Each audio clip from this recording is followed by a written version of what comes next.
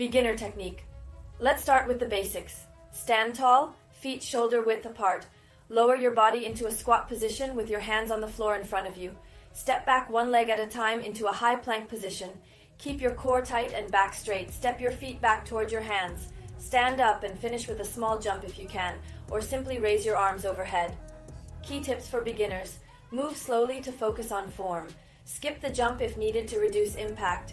Keep your core engaged to protect your lower back. Advanced technique. Now for the advanced version. Begin in a standing position, feet shoulder width apart. Drop down into a squat and place your hands on the floor. Kick your feet back into a plank position in one explosive motion. Perform a push-up, keeping your elbows close to your body. Jump your feet back toward your hands. Explode upward into a jump with your hands reaching overhead.